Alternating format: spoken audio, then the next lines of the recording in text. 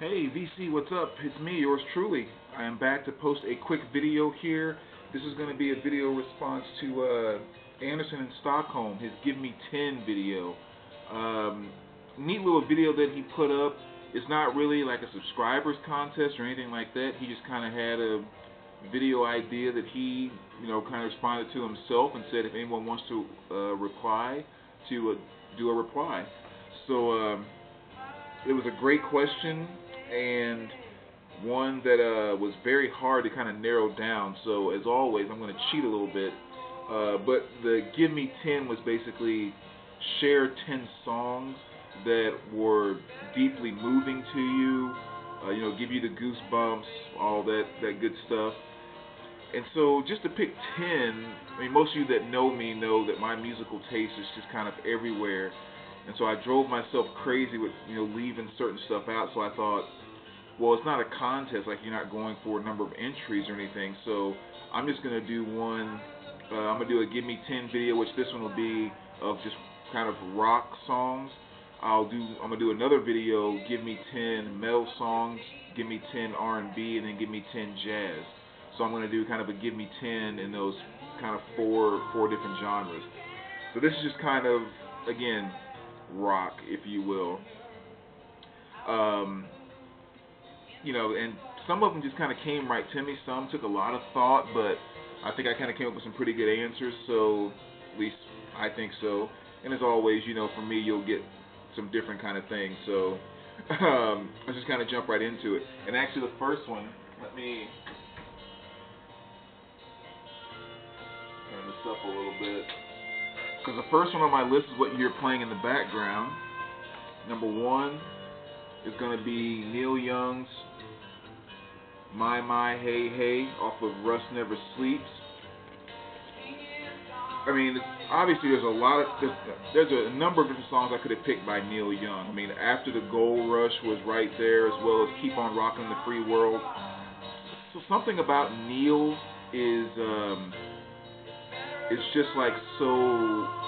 Like, you've heard me talk about Johnny Cash and how I associate him, and I'm so moved by anytime he starts singing about death and the beyond and all that. Johnny Cash totally freaks me out.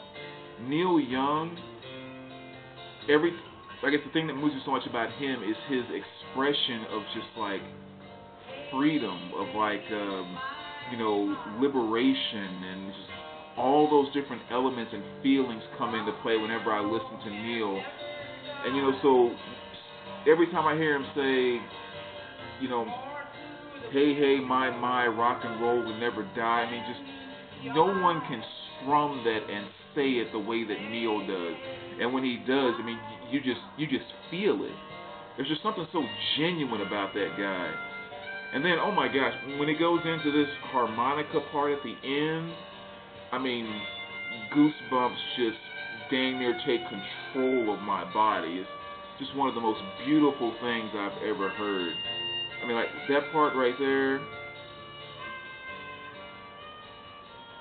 Oh man, that must be like what doing crack. That must be what that feels like, because I can't imagine feeling much better than that.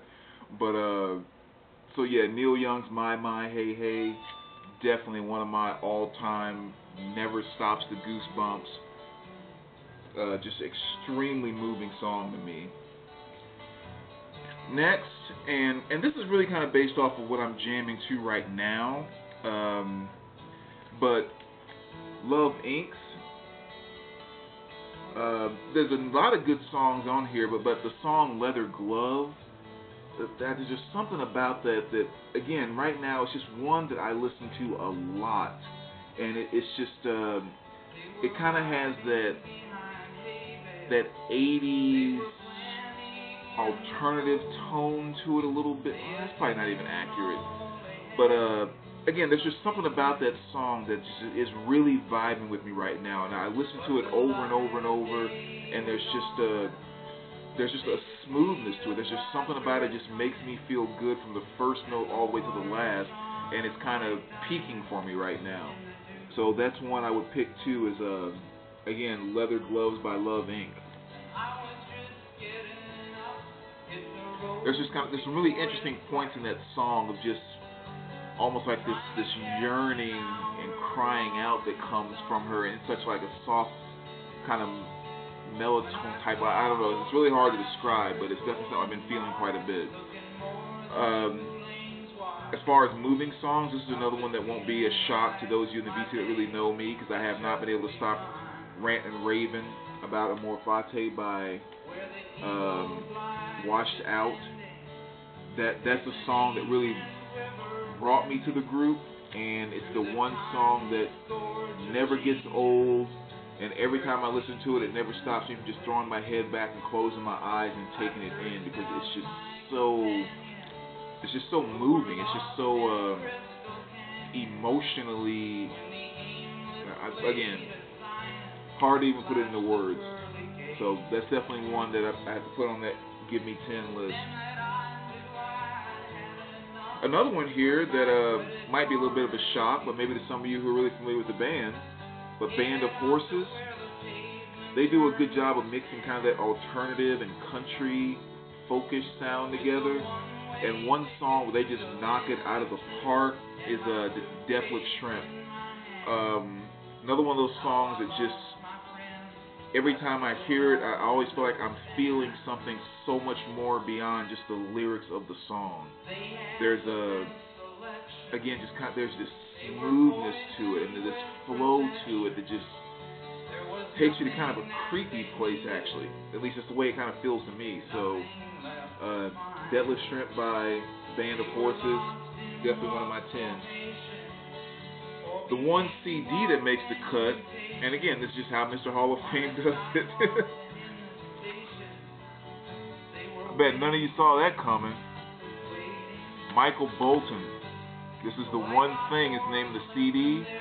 The song Said I Loved You But I Lied. Again, every time I hear that song, I mean, just like my eyes are closed and I'm belting it just as hard as Michael is. I mean, obviously everyone knows that Michael Bolton is one of those, kind of make fun of type things and all of that. I love those commercials he did over the Christmas break for one of the car dealers, Lexus or something like that. But that song, Said I Loved You But I Lied, I don't care what anybody says. That song is slamming. It's moving. It's even just the subject matter and how he's delivering it. That is a powerful song, and every time I hear it, I'm just like, Michael is the man. I don't care what anybody says. Yeah, that's all I can say. I mean, he makes my Give Me 10 for sure. Next on the Give Me 10, off of this album, which is Beach House Bloom, or Beach House, but then the album is Bloom. And again, this song goes hand in hand with Leather Glove from Love Inc. Two songs I have in a playlist right now, again, that I cannot stop listening to back to back, is Leather Glove by Love Inc. and The Hours by Beach House Bloom. Both of those songs, again, there's just an intensity to them for songs like so soft and floaty, that there's just such this like emotion and passionate intensity to them, and I just so feel it every single time I listen to it. And so that's definitely another one that has to go on my list. Another one you might not see coming, REO Speedwagon. Ever since I saw them and and Ted Nugent about 7 months ago, something like that, the song Don't Let Him Go, it just gets more intense every single time I listen to it. And I don't know why, it just kind of came out of nowhere after seeing them in concert. But again, there's just a passion to it, and there's as soon as I hear that little drum kind of rolling beat that kicks in at the very beginning of the song, when it kicks up on my playlist, it's just like, I just get like so pumped up and so ready just to blast through that song. So again, it may not stay that way forever, but right now, that's one of my top 10 just totally making me feel, making me move type songs. Another one here, which I know a lot of people in the VC like this band, but I haven't really heard a lot of people talk about this particular song. But Leonard Skinner, Give Me My Bullets Back, off of that album, which again, there's a lot of great songs on this album. But the one that really stands out, that belongs in a Give Me 10 list, is All I Can Do Is Write About It. That's the name of the song. It's an awesome song, which again, it's one you have to kind of just listen to. But the thing I think is so powerful about it is, as a lot of things Leonard Skinner does, he's singing about, you know, his Southern heritage and how much he's so proud to be from the South and missing home and all that kind of stuff. But he just does it in such a powerful way in that song that, I mean, it's just, you're just like, shit, I need to move down south, because that's just like you know. And again, even when he's singing about it, he's not talking about, you know, how not necessarily great it is as much as how home it is. And again, every time I listen to that song, it's just like, God, it's few times, I think, I should say few times, but those times in music when an artist seems to be truly and completely letting you into their soul. You know, there's moments like No Woman, No Cry with Bob Marley, which could easily be in this list. Stuff like, what might be another one? Oh, like Machine Gun with Jimi Hendrix. You know, just kind of like those moments when an artist just does something that just makes you feel like you've opened right into their heart and you're completely seeing their soul just laid out with, you know, no goggles, no anything, just truly what they are. All I Can Do Is Write About It is one of those songs for Leonard Skinner, in my mind. I mean, some of you might hear it and think it's the cheesiest song you ever heard, but for me, deep stuff. Another one that kind of goes with a lot of the things I just said about Leonard Skinner, again, probably one you didn't see coming, John Cougar Mellencamp. This is Scarecrow, and of course the song Rain on the Scarecrow. Talk about a song that moves me. The song creeps the hell out of me every single time I listen to it. And I play it again and get creeped out again. I play it again and get creeped out again. I don't know why, but I mean, you know, in the song he's basically telling a story about how his dad, grandfather, and everything, you know, they were farmers, farm went under, they had to sell off things and, you know, so forth. But again, just the way he tells that story and the song, it's almost like it takes you into this Jeepers Creepers, if you guys remember that movie. It's almost like you're taken right into that movie. The picture that he creates. And when he talks about how grandma sat on the porch with a Bible in his hand, sometimes I hear her singing, "Take Us to the Promised Land."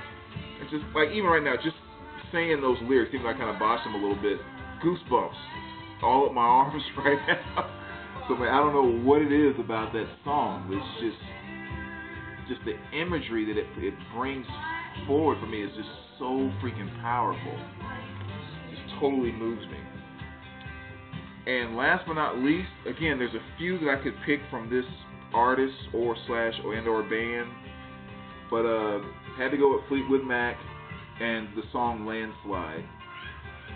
Again, those moments when you feel like an artist is opening up their soul and just kind of connecting with you, that powerful. Landslide is definitely one that you have to have included in that. Oddly enough, you know, with Stevie Nicks, the other song I was going to choose, or two other songs I was going to choose, was Stand Back, which made me seem a little odd because that's more of an upbeat kind of song, but again, Stevie connects with me so strong in that particular song. And the other one too was Seven Wonders by Fleetwood Mac. That's another one I had to kind of mention out there because that song actually gives me goosebumps. Lindsey's guitar playing in that, along with Stevie's vocals, just gives me some goosebumps to the point to where sometimes I just have to like sit still because I just like cannot control my body. But definitely put Fleetwood Mac on that list too. So again, right now those are 10 songs that I could put on right now and just kind of know you know, it's just going to make me physically react in ways that are completely out of my control. So that's my Give Me 10 for my first rock video. Like I said, over the next few days, I'm going to do one for R&B, one for jazz, one for metal, and maybe one for hip-hop too. I'll maybe squeeze one in there too, so it's kind of a fun concept. So there you go, man. That's my first response. And as always, VC, let me know what you think. Be kind. Don't jump on me too hard for the whole Michael Bolton thing. And we will talk to you later, guys. All right, take care.